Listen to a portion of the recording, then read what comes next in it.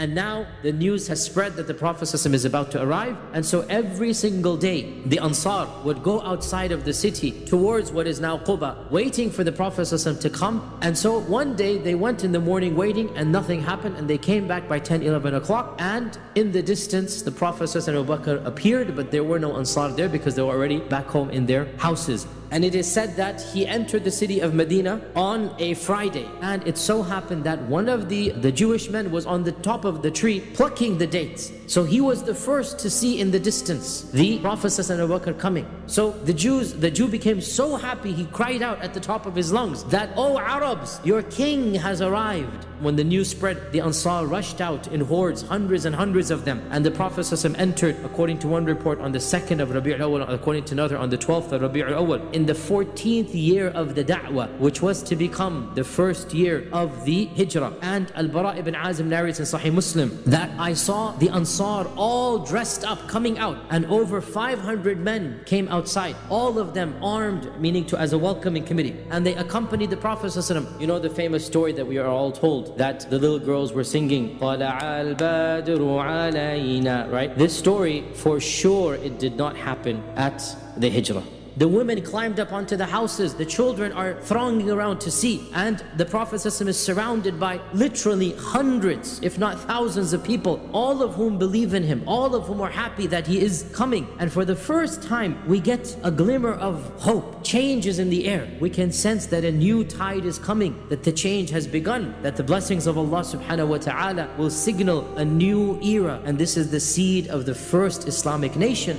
Here is also the famous story, which is inshallah ta'ala an authentic one, that every one of the Sahaba of Ansar was trying to ask the Prophet ﷺ to stay with them. And the Prophet ﷺ said, let the camel go where it is going, because Allah subhanahu wa ta'ala has taken charge of it. And the camel sat down at a particular place, and the Prophet ﷺ understood this was the place that Allah had decided will be his masjid. When the camel sat down, the Prophet ﷺ said, whose house of our family members is the closest to us from here? Remember, the Prophet ﷺ had distant cousins in Medina. His great-grandmother is Madanese. Here is where Khalid ibn Zayd, also known as Abu Ayyub al-Ansari, he said, Ya Rasulullah, I am the closest in lineage to you, basically from your camel. My house is the closest to this area. Roughly, he's like a 6th cousin to the Prophet ﷺ, right? Abu Ayyub al-Ansari, we only have a few narrations about him and his house. The Prophet ﷺ lived there, according to Ibn Sa'd, for half a year. And he did this because he didn't have a house to live in, obviously. And he's waiting for the masjid and the house to be built. Abu Ayyub's house also had 2 stories in it. And so Abu Ayyub and his wife moved upstairs, and the Prophet ﷺ and Abu Bakr were living downstairs.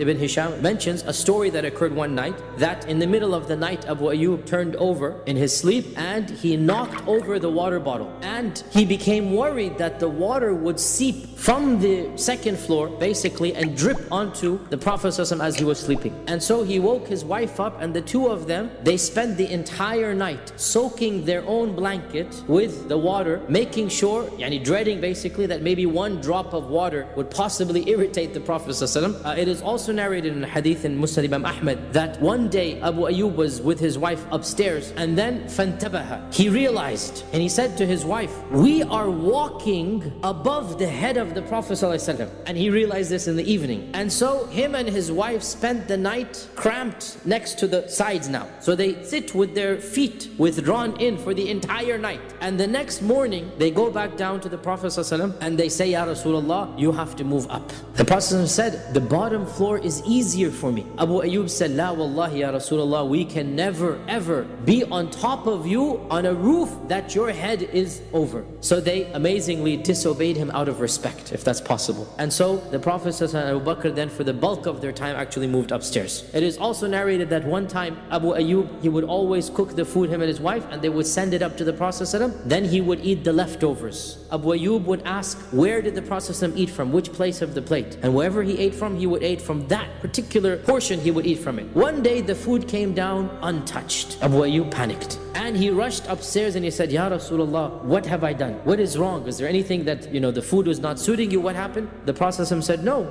but it has garlic in it. Abu Ayyub said, is garlic haram? And the Prophet ﷺ said, no, but I speak to those whom you don't speak to, which means the angels. This is uncooked garlic. If you put it in the food, then it will have a very bad after smell. Getting back to the story of the masjid itself. As we said, the camel sat down in a small area of land. The Prophet ﷺ said, who does this land belong to? They said that it belongs to so and so and so and so. They are orphans, their father owned the land, now they have inherited this land. So the Prophet ﷺ said, call them here, we're going to build a masjid here, so we need this land. According to one narration, their names were Sahal and Suhail. When the orphans came and they figured out what the Prophet ﷺ was doing, they were already Muslims. They said, Ya Rasulullah, this is a gift to Allah from us. The Prophet ﷺ said, no, I will only take it with its due price. And he negotiated a price with them, and he paid them the money to purchase the land from them. And he ordered that the few date palms that were there were probably less than a dozen. He ordered that they all be cut down, and he used those very trees to form the walls of the masjid. Talk about being green and conservation. The front and the back walls were made with those trees, and the side walls were made with the clay bricks that they had in Medina at the time. And there were one or two graves from very old still over there. He ordered that those corpses be buried outside, and the Prophet ﷺ participated along with them in the construction of the masjid. There was a whole line going, the Seerah books say, from the quarry to the masjid, and the Prophet ﷺ became a part of that line. And when one of the Sahaba tried to make him sit down and work and do the work, the Prophet ﷺ refused and cooperated with them. When the Sahaba saw him, they said, Wallahi, if we sit down and the Prophet ﷺ is working, then this from us is a very astray matter. This is a very shameful and misguided thing from us. And it is said that the Prophet ﷺ began saying lines of poetry at the time, along with the Ansar and the Muhajirun. Allahumma innahu la khayra illa khayra al-akhirah. Oh Allah, there is no good other than the good of the akhirah. Farham al-ansara wal-muhajira. So have mercy on the Ansar and the Muhajira. One incident is narrated here, and that relates to Ammar ibn Yasir. And he is carrying 2 large bricks, and his entire body has been dusted cover to cover. And he says, and in my opinion this is like a joking thing to say, in that he didn't mean it seriously. He said, Ya Rasulullah, they're killing me by giving me 2 stones and they're taking only 1. So what did the Prophet ﷺ do? He smiled and he brushed the dust off of him, and he said, no, O son of Sumayyah, they are not killing you. Rather, the people who shall kill you will be al-fi'atul baghiyah. Al-fi'atul baghiyah means the group that has gone beyond the bounds. And he also said to him, everybody's getting 1 reward when they carry their stones. You're getting 2 rewards with your 2 stones. And he said to him, the last thing you shall drink in this world will be a glass of milk. Right? SubhanAllah, he predicted the death of Ammar ibn Yasir. It is well known that Ammar was drinking some milk, and then he went to fight in the battle and he died. So this hadith was said at the building of the masjid of the Prophet ﷺ, and it is narrated in Al-Bayhaqi's Dalail that it took almost 2 weeks to build the masjid. And for its time, it was extremely large. And Allahu A'lam, but some modern estimates have said around 100 by 130 feet. Also, we learned that there were at least 3 main doors.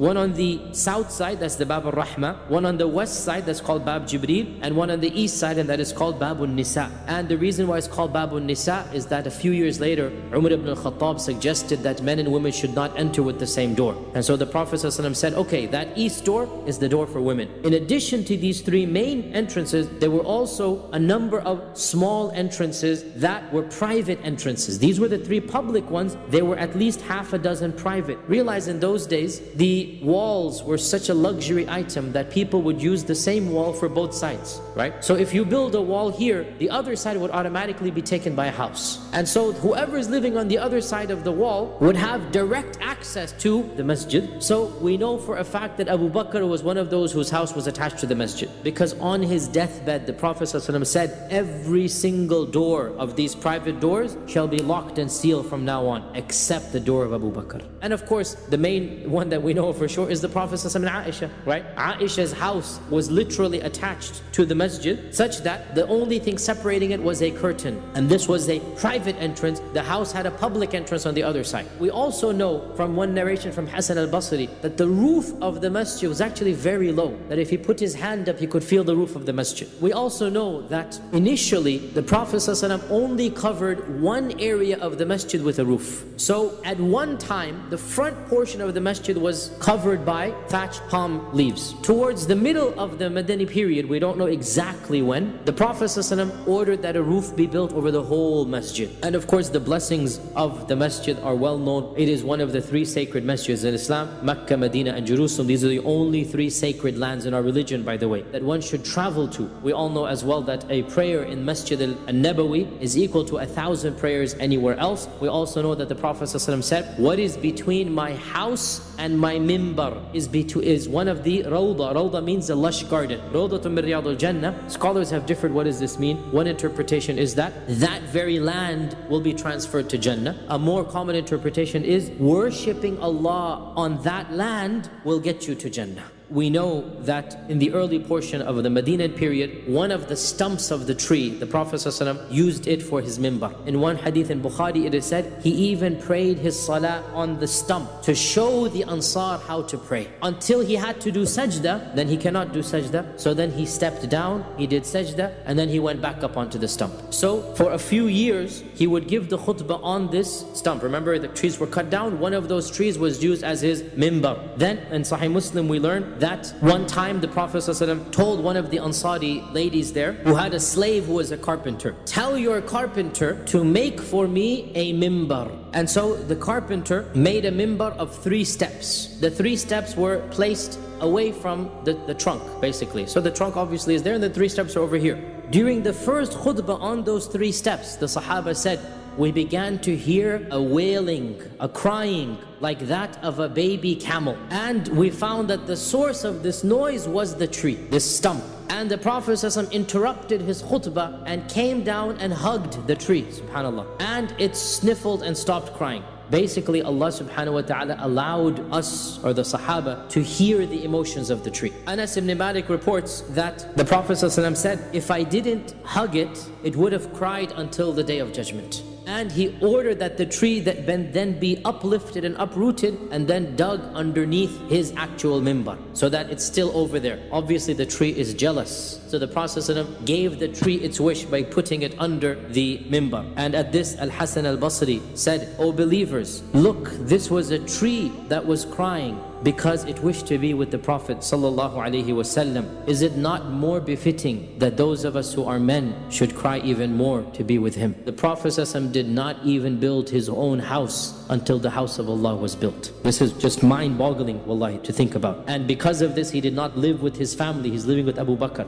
We see therefore the importance of the masjid. The masjid even before his house, ﷺ. The masjid was the place of ilm. This is where halaqat would be given. The masjid was the place of shura. This is where the Prophet ﷺ called the Sahaba in the battle of Badr, in the battle of Uhud. He's calling them, what do you think we should do? It's basically the constitution place as well. It's the place where people come together and decide affairs. The masjid is socialization. The people would socialize over there. The Prophet ﷺ would ask them about their days of jahiliyyah and they would laugh and joke inside the masjid. The masjid was a place of celebration. Their nikahs would take place in the masjid. From it, even the armies of Islam spread because they would be arranged inside the masjid and then they would go out from there. And in it, those who had no house would sleep. SubhanAllah, the Prophet ﷺ was in his masjid more than he was in his own house. One thing that we don't know exactly when is the changing of the raka'at of the 5 salawat. Now, when were the 5 salawat decreed? We all know. Isra wal Mi'raj. So people are praying 5 times a day. However, at that time, every single one of those 5 was 2 raka'at. Sometime early on, the Sahaba, the Prophet ﷺ started praying as we now know it, right? 2, 4, 4, 3, 4. We also know that within the first month or two, the question arose, how was the time for prayer to be given? The Prophet ﷺ called the Sahaba and they said, and he asked them, how should we call the people at the time of the salah? What is your idea? And so they started discussing what should be done. One of them said, let us use a bell like the Christians. But this was discarded. Others said, let us use a shofar.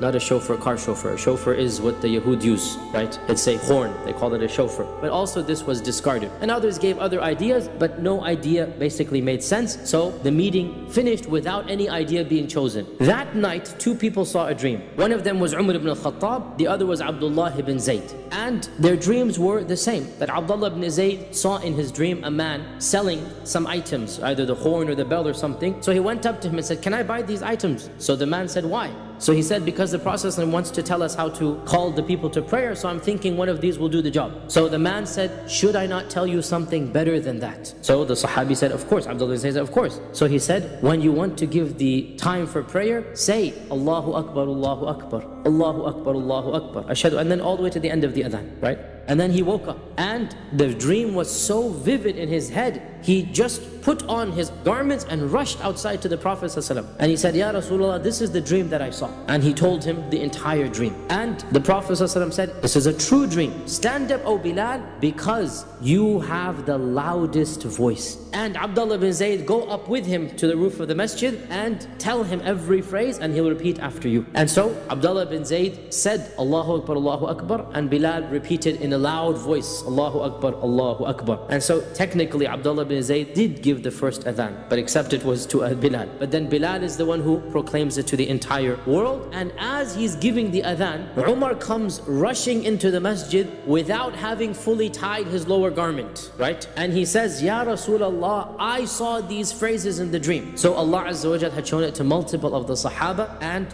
Allah had willed that Abdullah bin Zayd was the one who get the honor of telling it to the Prophet Sallallahu Alaihi Wasallam. We already said that the Prophet ﷺ built the masjid in around 2 to 3 weeks, and then after this he built his houses. He had 2 wives at this time, Sauda and Aisha. And so Sauda and Aisha's houses were built next to the masjid. These were the only 2 houses that were connected to the masjid, and he married other women later on by a number of years. And by that time people had already moved in and connected other houses to the masjid. So the Prophet ﷺ's other wives' houses were in a separate block. Now, at this stage, hijrah was obligatory on every individual Muslim, down to women and children, to emigrate from Mecca and come to Medina, except for those who are genuinely weak of the men, women and children, but they cannot find a way out, nor can they find a passage to get to Medina. For these people, they will be forgiven. The ruling of hijrah from Mecca to Medina, it was fard ayn for the Muslims of that time. And then after the conquest of Mecca, this ruling was abrogated. And so the Prophet ﷺ said, hadith is in Sahih Bukhari, La hijrata ba'da al-fath. There is no hijrah after the conquest of Mecca. Is it permissible for Muslims to voluntarily and willingly live in a land that is not a land of Islam? Hanafi and the Hanbali opinion, and also the standard Shafi'i opinion, is that it is permissible for a Muslim to live in lands that are not Darul Islam with some basic conditions. And of these conditions is that the Muslim is secure in his religion, he's not being tortured, he's not being forced to do haram, and he can live an Islamic life. And they base this on an authentic hadith which is as explicit as possible. So this is also my position as well. It is a hadith of the Sahabi known as Fudayk. Towards the end of the Prophet's life, after the conquest of Mecca, Fudayk came to Medina and he said, Ya Rasulullah, the people are saying that whoever does not do hijrah will be destroyed. And in one version he said, my people are upon shirk. My tribe has not yet all accepted Islam, but I am a Muslim. And so I have been told that I have to make hijrah. So the Prophet ﷺ said, Ya Fudayk, establish the salah and avoid the sins and live with your people wherever you like. This hadith is reported in Ibn Hibban's Sahih. How did the early immigrants, how did the Muhajirun find the environment? How did they like Medina? The early Muhajirun did not like Medina because there is truly no place like home. And so the Prophet ﷺ made a special dua for all of the Muhajirun. Oh Allah, make Medina beloved to us like we used to love Mecca, or even more than we used to love Mecca. Oh Allah, bless us in our food measurements, meaning all of the food supplies of Medina, right? Oh Allah, take the bad weather and the bad diseases and plagues and throw it outside of Medina in the barren land of Juhfa. And of course Allah answered that dua, and therefore the Sahaba began loving Medina even more than they used to love Mecca.